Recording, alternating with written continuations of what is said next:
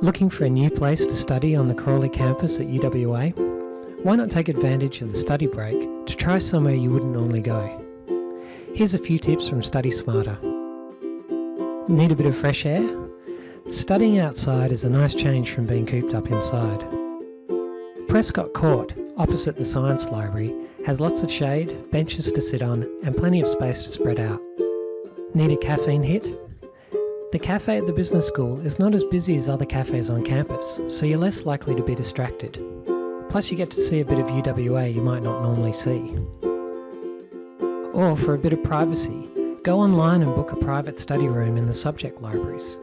For instance, you can have a late night study session in the Reed Library, which is open 24 hours. Finally, why not try studying in a library you don't normally use?